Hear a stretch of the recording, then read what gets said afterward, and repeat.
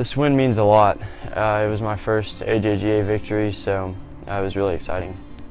I'm probably going to celebrate tonight or tomorrow with Cameron and just hang out, maybe. I don't know, probably go practice tomorrow and have fun with it. My goals for the rest of the year. The year is kind of drawing to a close, so I'd like to perform well in my last tournament of the summer, and hoping to get into the Junior All-Star Invitational, and hopefully I can play my best there.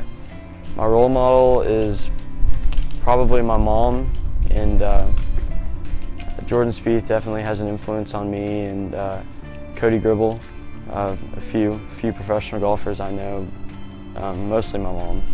My favorite hole on the course was probably 9 or 17. I don't know, all the par 5s on the course are great because they're all reachable but difficult, so a lot can happen on those holes.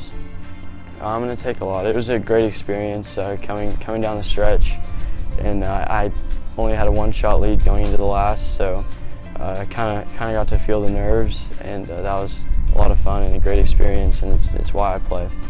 This win means so much. I worked so hard all over the summer and over the past 2 years playing AJGA events. I have to drive home, and I start school in a week, and I have another golf tournament, so we'll probably celebrate on the road. My goals are finish top 5 in my next golf tournament in Austin, Texas, and just keep my grades up and keep playing really good golf. My role model, probably my school counselor, Dr. Moss. He just helps me with everything, and he lives such a Christ-like life, and I just want to be exactly like him. I'm going to take away that you have to have patience and you're never out of it. You just got to keep fighting to win.